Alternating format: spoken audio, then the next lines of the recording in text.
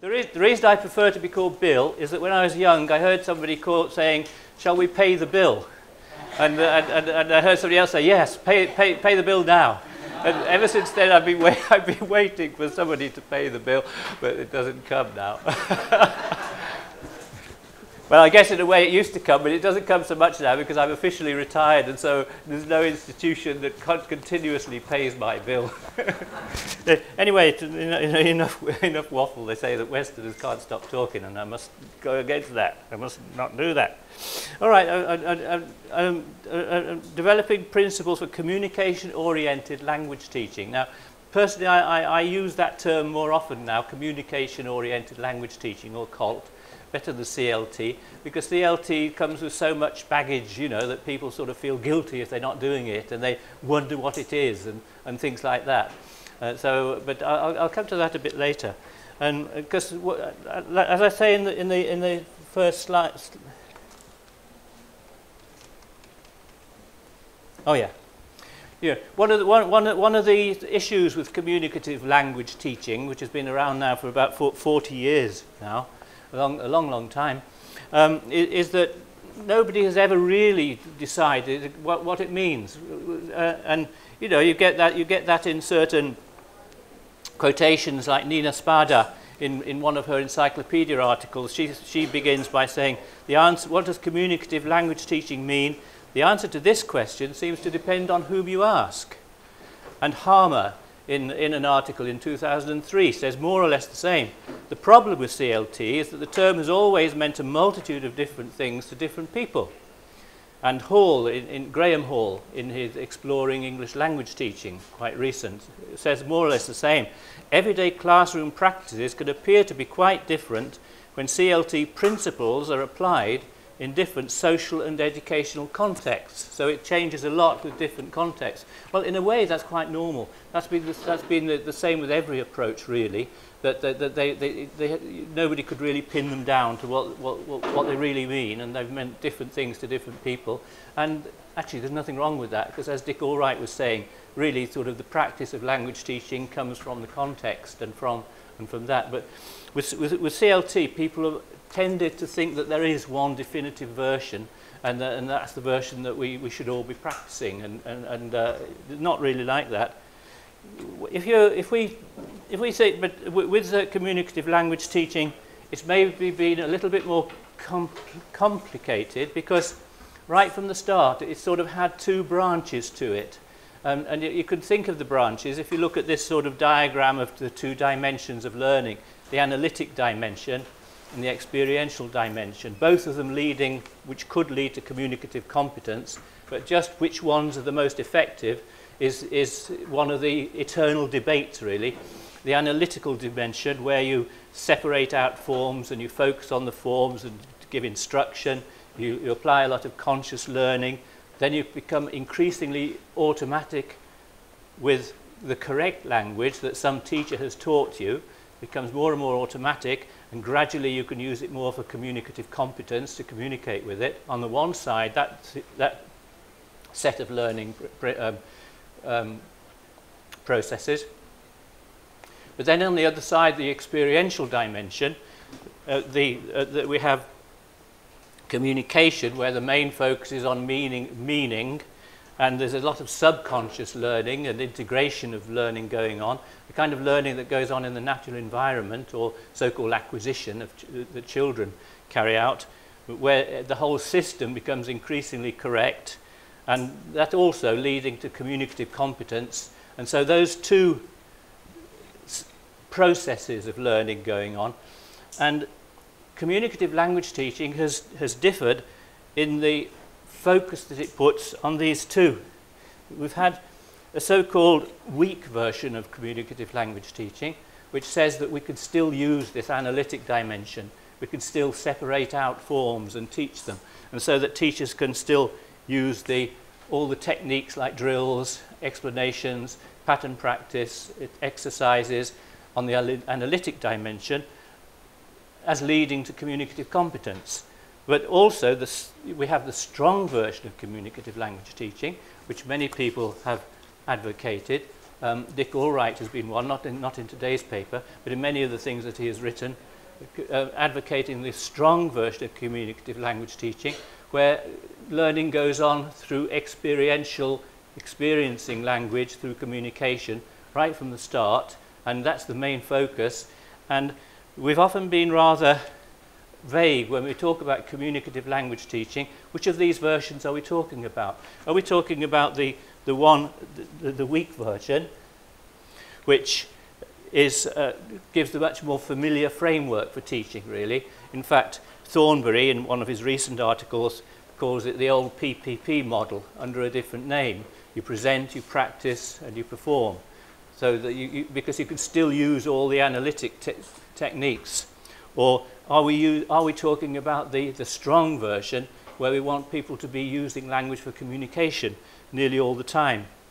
But anyway, both of these versions, they differ in the sense of whether they allow a lot of room or a lot of value for controlled teaching, but they agree in that both of them give an important role to the teacher in organising communicative activities in the classroom and getting the students to use the language in the classroom, and that's been one of the key features of it in every country, and also within Asia. It's been one of the ones where many teachers have found it a sort of new type of teaching to get used to, not only in Asia but in other countries, in other parts as well. And there's exactly what CLT means then has been not always been agreed on, and sometimes Thompson, way back in 1996, he, from his different workshops, he gathered some of the various interpretations, or we could say misinterpretations, but that always seems to carry the implication that there's some correct interpretation that everybody's got, which is not true. But well, every interpretation where people say that is what it is a misinterpretation in my perceptions, because there's so many different ways of looking at everything.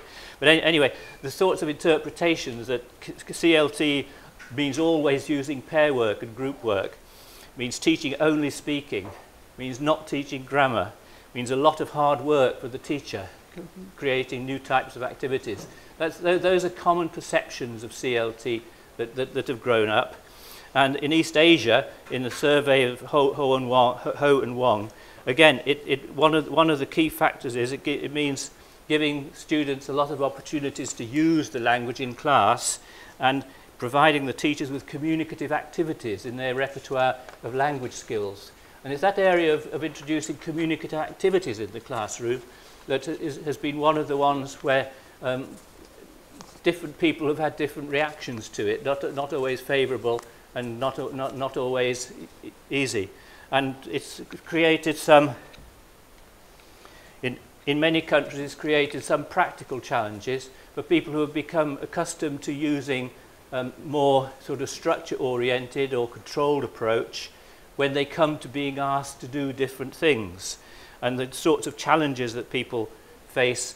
This list I've made up mainly from those at the bottom, from Yuko Butler, who looked at several countries, from Ji Hyun Jeon, who is here in front here with us, who's looked at Korea, and myself, I did a survey of different countries in Asia, and Wang in China.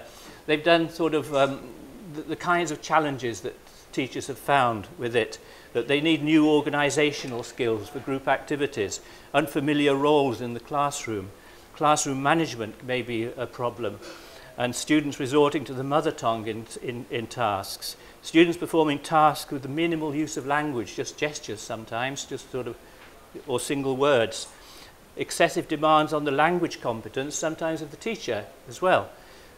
A conflict with the educational traditions and conceptions of learning, which sees learning as more as something which is controlled and where the teacher controls it. And mainly, probably the main one, the incompatibility with some public examinations, which are often very form-focused and don't really give enough reward for being able to use the language in creative kinds of ways, which lies at the heart of the spirit of communicative language teaching, if you like. So that various challenges have come up there. I don't mean that in a negative way. They are just the ways that things change, that when changes come along, then there are always various challenges, and challenges can be very fruitful and very, very, very positive. But there. So the result is one of the backgrounds to it is many people say is that communicative language teaching was first conceived in what Adrian Holiday calls them BANA, B-A-N-A context, British and American and New Zealand small language school context, where people had small groups living in the country and everybody was well motivated, and so you could do a lot of things like with the language, which then become more problematic or more challenging when you want to do them in the large classes and examination-oriented contexts, where people also have exported communicative language teaching to it.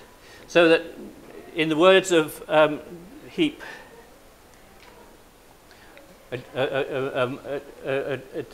gentleman in Vietnam, who wrote in an article, many teachers now, if you look at CL, communicative language teaching, like as a package of ideas and techniques, there are now many teachers within Asia would reject it as a package of techniques, but that does not mean that they reject the spirit of CLT. And it's so that it might be a case of where we need to go back to the spirit of CLT and then try to derive from it what can be done in specific contexts. And as he describes it, the spirit of CLT is that we need to focus on learners and learning, that we need to help learners to use the language effectively for their own communicative needs, and that it's most likely to happen when classroom activities are real and meaningful to learners. Now, those might seem sort of obvious, really, but there are many, many contexts where those things do not take place, and one of the benefits of CLT, or one of the contributions of CLT, can be to actually focus attention on these basic requirements that are needed to derive an approach which can be implemented then in specific contexts. But it's in the specific context then that on these very broad, very basic principles then, rather than importing an approach from somewhere else, every context can derive its own approach, drawing on its own traditions, its own teachers' skills, its own learners' needs, what they need, etc., in order to do it. So, some of the ways towards approaching it may be first to integrate CLT with traditional approach, to integrate the new ideas into a traditional approach which is already going on in the country, or to develop a new framework of principles for developing a context-sensitive approach. So working towards more general principles which are not constraining but are sufficiently well grounded that we can say those are principles that we can all accept, maybe these basic principles of Heap, the Vietnamese gentleman. It would be hard to argue against the need to make learning meaningful and going towards communication. And then teachers and researchers together can explore key specific issues within different contexts for communication-oriented language teaching suited to any particular context. So let's just look at one or two of these approaches the way they have been. First, the integrating CLT ideas and techniques into a traditional approach. In a moment I'll question this dichotomy, traditional and CLT, which might not be appropriate really now. But for the moment, many people have used that sort of dichotomy, traditional approach, CLT approach, but it might be better to get away from it. But we'll come to that in a moment. So a study by Zheng and Adamson in Beijing, they looked at how a teacher set about doing this sort of integration. And they give an interesting account. It's based on the PhD work by Zheng, that the teacher stays with his own traditional ways of doing things in the sense of being a knowledge transmitter. giving grammatical explanations, using pattern drills and using memorization techniques. So all of these things that are well established within the Chinese tradition.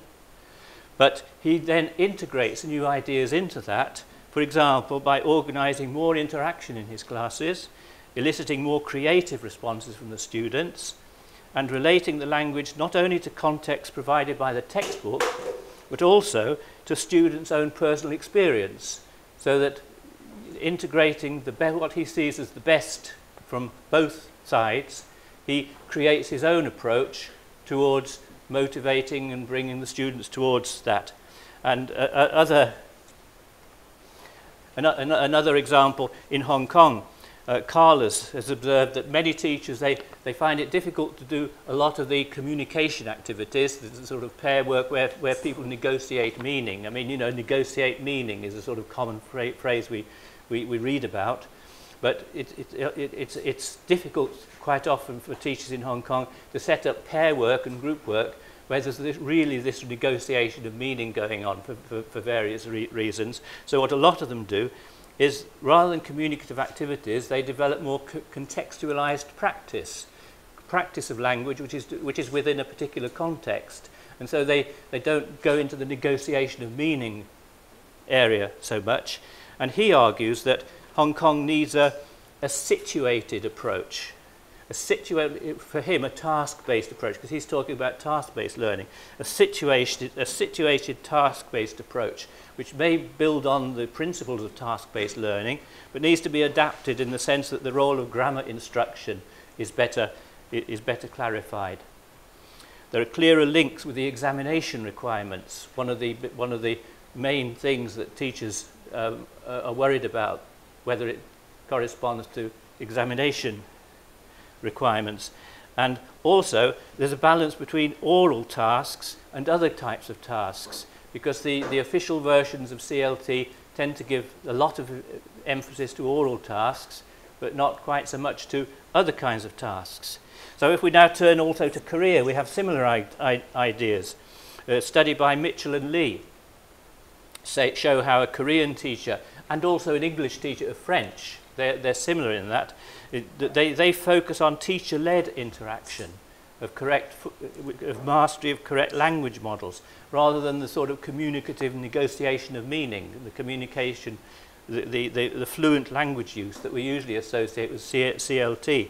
And again, John and her colleague, they have come to a similar kind of conclusion with regard to the Korean context and the way they put it. It is time to seek a Korean way to develop communicative competence in English, so one which will draw things together but be rooted within the Korean context, drawing ideas from every direction.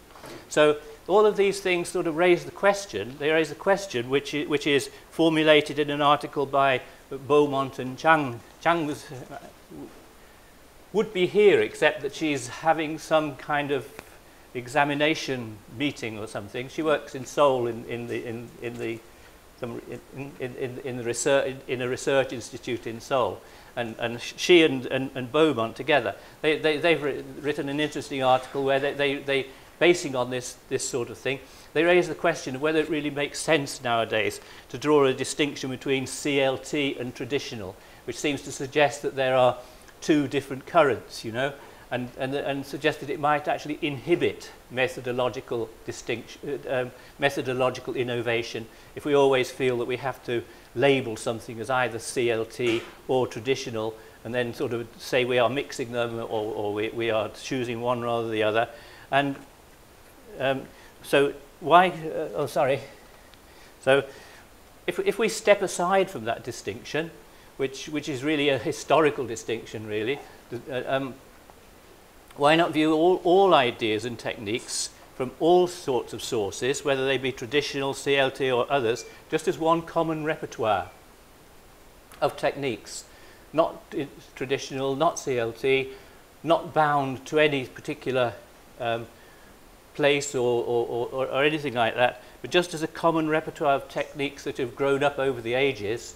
And all these different accounts of methodology, they show what an infinite number of techniques and ideas we've developed in now in order to develop a principle basis for integrating the new ideas with the familiar ideas within one framework. So what we need is a broader, non-prescriptive framework which will orient us towards these two principles which Heap, the Vietnamese gentleman, which he mentioned, towards making, creating experiences which are real and meaningful to the learners, and also which help them to fulfill their communicative needs within particular contexts. And this broader approach, I'm suggesting here now, that we might not call it CLT, but we might call it COLT, Communication-Oriented Language Teaching. Some people who have been in the job as long as I have, they associated the word COLT with an observation scheme for language teaching, which was developed in Canada. But that's just sad. COLT can also mean other things. But anyway, what you call it is neither here nor there in a way. In fact, it's a little bit unfortunate that in language teaching we feel obliged to call something. You know, really, we could just like some of the best books, like the ones by Don Byrne, where they have all kinds of communicative techniques, but they don't talk about communicative language teaching at all. They just talk about successful language teaching. So, but somehow we seem to be bound up with wanting to have a label. So maybe CLT is not such a good label anymore because it has all these other connotations, and maybe we should call it something else. Anyway, well, what are the sort of, so we've got to try to find some kind of approach to developing a framework for this communication-oriented language teaching, which will fit different contexts, be based on sound principles, but not tie people to one particular approach or a different context. And I'll just outline briefly three approaches. One of them is the one taken by Rod Ellis, where you start from second language acquisition and you look at what are the things we know about second language acquisition, and can we from that derive some principles which we say language teaching must fulfill. And these are the kinds of things that he suggests: providing extensive L2 input, opportunities for output, focus on meaning, but also focus on form, opportunities to interact, respecting natural sequences, focusing on subconscious as well as conscious knowledge, taking account of individual differences, getting them to use fixed or formulaic expressions, and also examining free production as well as controlled production.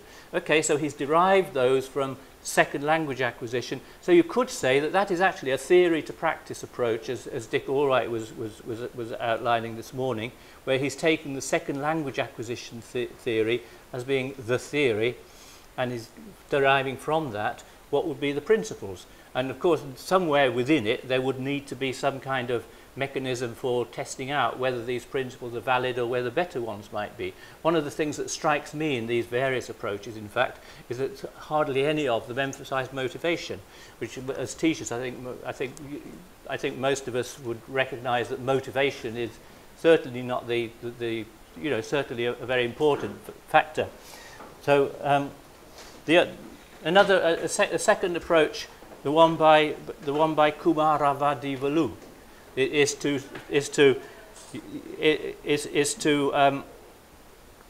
base it on teachers' experience and sense of plausibility is the word he uses, in order to look at what are the things that seem to be strategies, general strategies for language teaching, which teachers can then apply in their different ways. And these are his 10. Everybody works with 10 of everything. So the 10 macro strategies of maximizing learning opportunity. I won't describe them in detail. You can look it up. If you want, if anybody wants this, there's a version of this on the website, I think, of an article which gives these references. Or you can write to me if you want to for the PowerPoint. I'll just mention them briefly. Maximize learning opportunities, minimize perceptual mismatches, etc. There's no need to go through them in detail, except that to mention that this is an alternative approach to it. Rather than what are the principles of language acquisition, what are the things we know about language teaching, so that we can derive strategies, general strategies, which teachers can then implement in whatever ways they think are best suited to the specific learners that they have in front of them. So something like maximising input is a general strategy which could be implemented in sort of a whole host of different ways according to the context, what kind of input, etc., and what things are available, etc. And so that's a second way.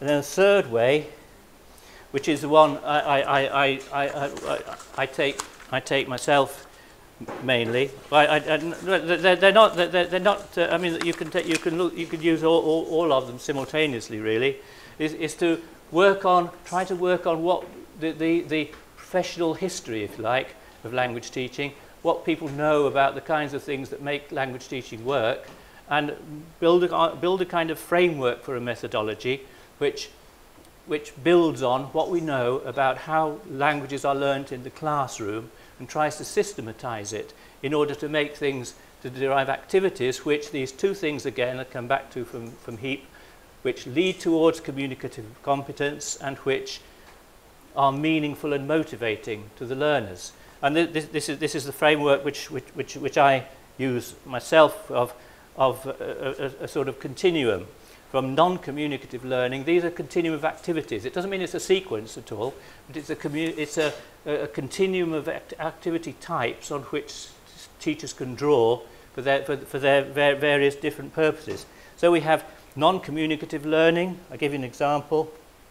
Just something simply where people are just focusing on the language. So here the placement of adverbs. This is an activity taken out of one of the books by, I don't know, one of the textbooks, but there's hundreds of them around. It simply focuses on the placement of adverbs, and it doesn't look at meaning at all. It's simply a structure-oriented and non-communicative learning.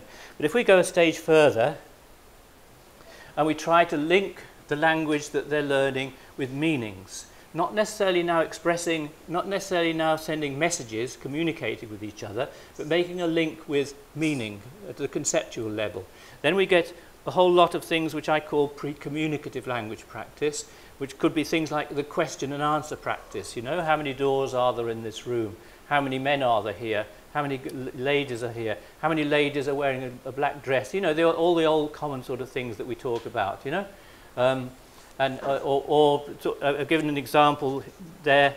I've given an example here out of a textbook where there's a little table with all the things that John has to do, but all the things that he would like to do, and likewise for Rachel. And then the students just have to talk about it. John has to clean the floors, but he would like to go to evening school, or things like that. So they're not communicating meanings, but they're just using it to connect it with the concepts that are there. So I call it pre-communicative in the sense that it's not yet communicating, but it's still connecting with the concepts. And then a stage further, communicative language practice, doing the same sort of thing, but now actually communicating meanings to each other. So the same sort of activity could be done, but they're now doing information exchange, but it's still language which the teacher has just taught. But they're having to do it in order to communicate meanings with each other. And then one stage further, I call structured communication, where the teacher has structured the situation in such a way that he or she knows the students can cope with it, with the language they have. So he or she might have also taught the specific language for it, but in principle the students could use any language that happens to come up into their mind in order to express their meanings. But it's kind of sheltered, a bit like sheltered communication, if you like. The teacher has created a context where he or she knows what it can be. So this one is taken out of Penny Ear's book, talking about a better tomorrow, using the future tense. So the teacher knows that the students will need to use the future tense, knows that the students have just been practicing it, so they knows that they can do it in that sense, but they can say a lot of other things if they want to.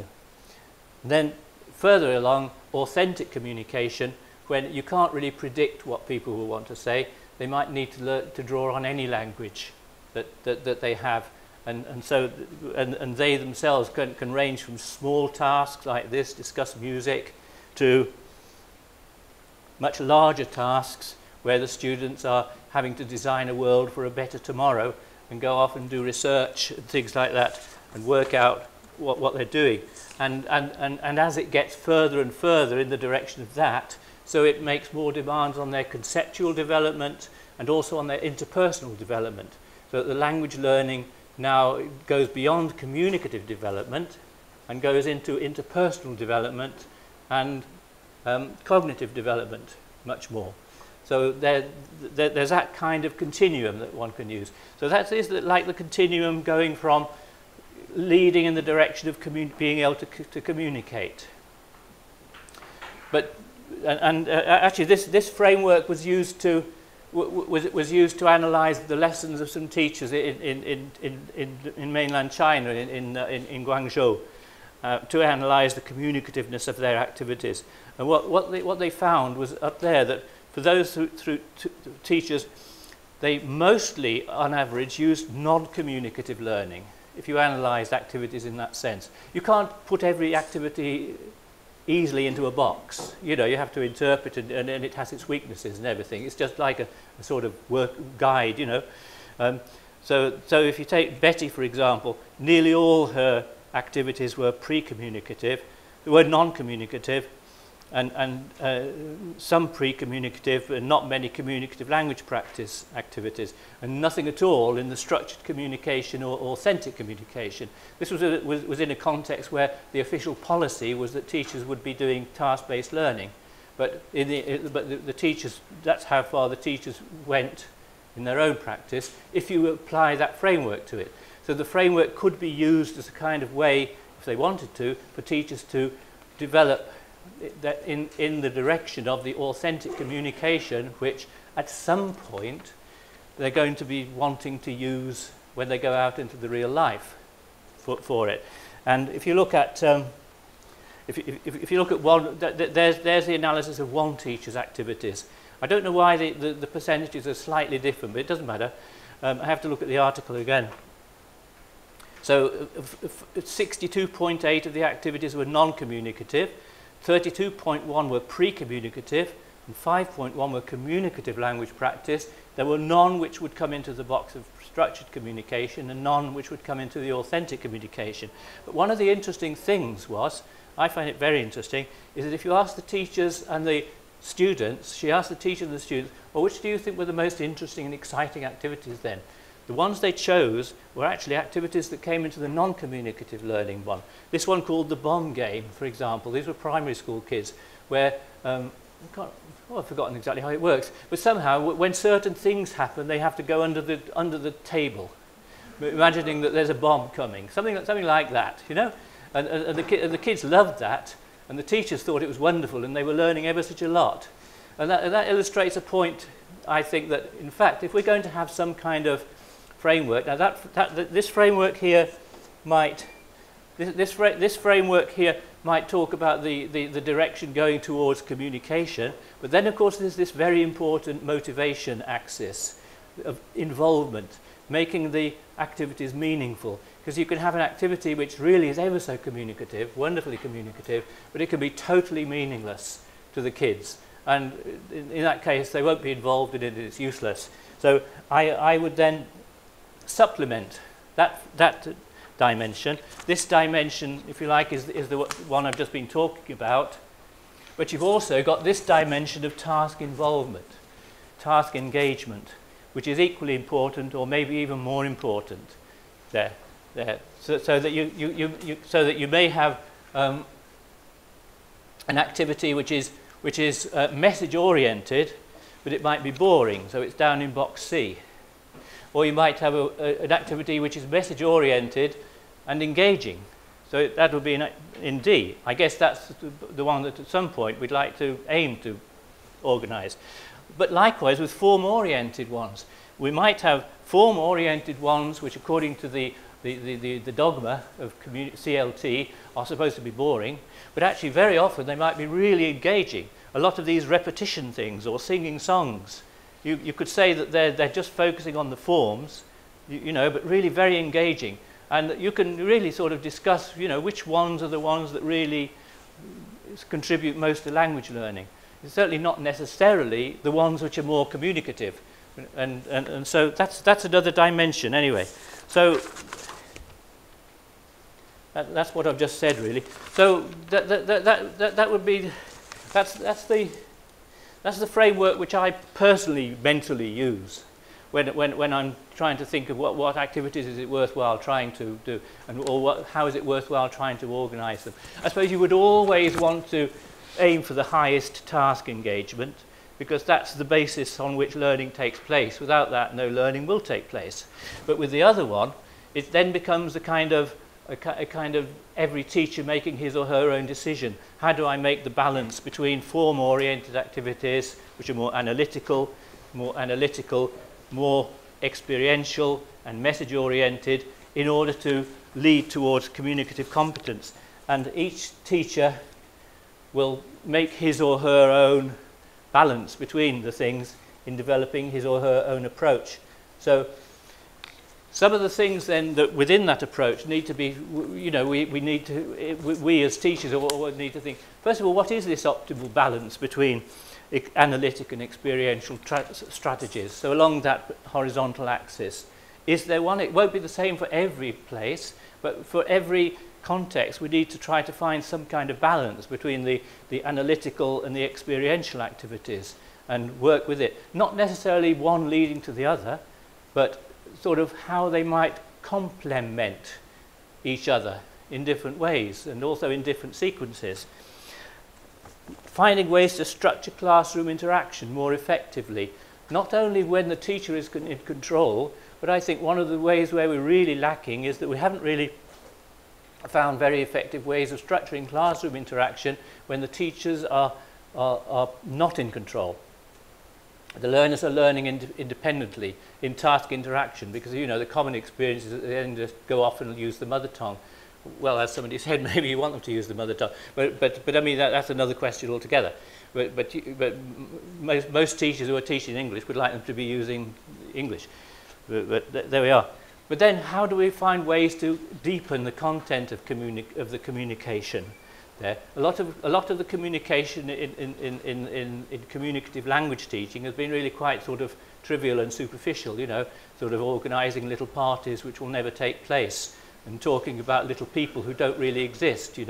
Well, to engage the learners on that up and down axis, we really need to find more engaging ways, maybe using literature, poetry, and things like that. There are some interesting articles going around now about how, including one in the latest Cape Journal. No, one about two ago. How you can use stories and things like that to deepen the content of language learning, so that it really becomes something meaningful.